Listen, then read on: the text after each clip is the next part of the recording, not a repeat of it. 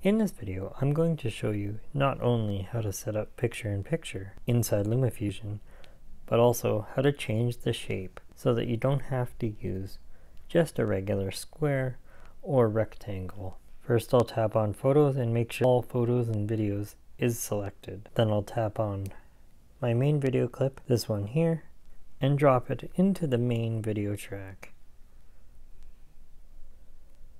This is the clip that's going to be in the background. If I play the clip, you'll notice that it has no audio.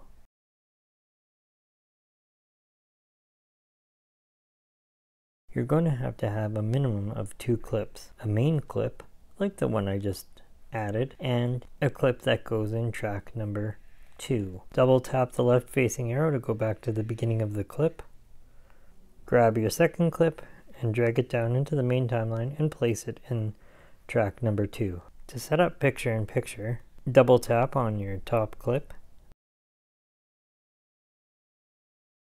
When the clip editor opens, you'll see the top right hand corner, which gives you a bunch of movement options that you can do. This allows you to set the position of the video on screen. To choose a picture-in-picture option, just tap on it. Although the background looks black, you'll see LumaFusion will automatically adjust your clip. Picture-in-picture is useful if you're doing reaction videos, but notice in my main clip I have a title here, so this is not the best place to put my picture-in-picture clip. So what I'm going to do is I'm going to scroll back up to the top by swiping down, tap on Reset All, which will restore the picture-in-picture clip to full screen like this. For those of you who don't want to set up picture-in-picture with a square, but another shape, like a circle, you can do that by building a custom mask.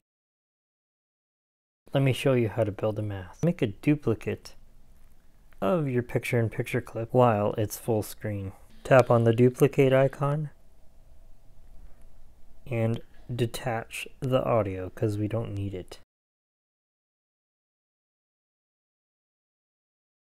Then you're going to tap in the upper left hand corner, tap on Titles, and choose an overlay title that has a perfect circle in it. Bring it down into the timeline and hold it over top of the clip that you just duplicated, like this. When you get this dialog box, tap on Replace Clip, but keep timeline duration. This will help you to ensure that the overlay title is the same length as your other 2 clips. Now you've got an overlay title that's the same length as your other 2 clips. In order for this to work properly, all your clips need to be the same length. Since that's the end of the video clip and the picture-in-picture clip, make a cut here and let's make sure that all the clips are exactly the same length. A good way to test that out is to double tap on the right facing arrow. Both your picture-in-picture video, your overlay title, and your main clip should appear to be on the screen. If you need to make some adjustments, go ahead and do that. Next, you're going to double tap on your overlay title to open the clip editor and remove everything in this overlay title except for the circle. Tap on the trash can to throw the text away. Now you're left with just the shape. Now I'm going to position the circle over my face using Frame and Fit.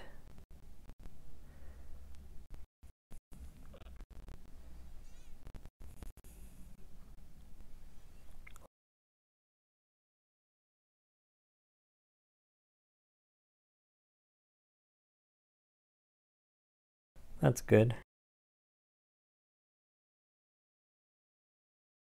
Now I will add my second shape. Tap the plus sign here, choose shape, and expand the rectangle out, and then change the face color to blue. Then reorder the shapes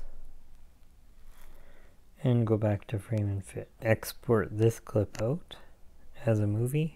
I'll save it in my camera roll. Once the export is finished, you can delete the clips in tracks 2 and 3 you'll be left with just your original background clip. This is fine. Next, bring down the clip that you just exported.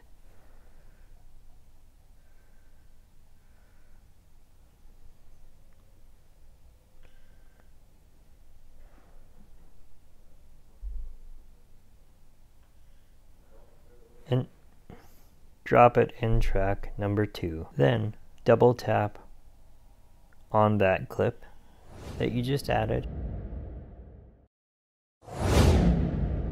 and remove the blue background. Tap on Color and Effects, tap on the chroma key icon, and choose Blue Screen Key. The background has been removed. Now you might want to go to Frame and Fit. Make sure Size and Position is open, and then use 2 fingers to pinch and make it a little bit smaller. Now that you have your face in a circle, you can swipe down and choose one of the picture-in-picture options. Just tap on a picture-in-picture option to choose it. Once you've got your picture-in-picture option chosen, you can manually move the clip by long pressing and dragging it into position where you want to place it. I think here looks good because I've got this title lower third in my background video. Go back to the main timeline.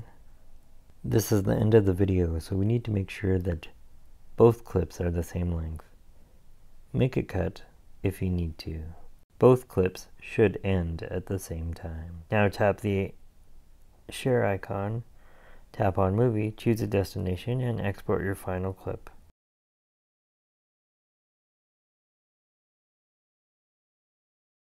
To play a video in LumaFusion, all you have to do is tap on the play icon, and the video will start to play at normal speed. Then tap the left facing arrow to move back 1 clip. Double tap the left facing arrow to move back to the beginning of the clip. You can tap the right facing arrow to move to the end of a clip.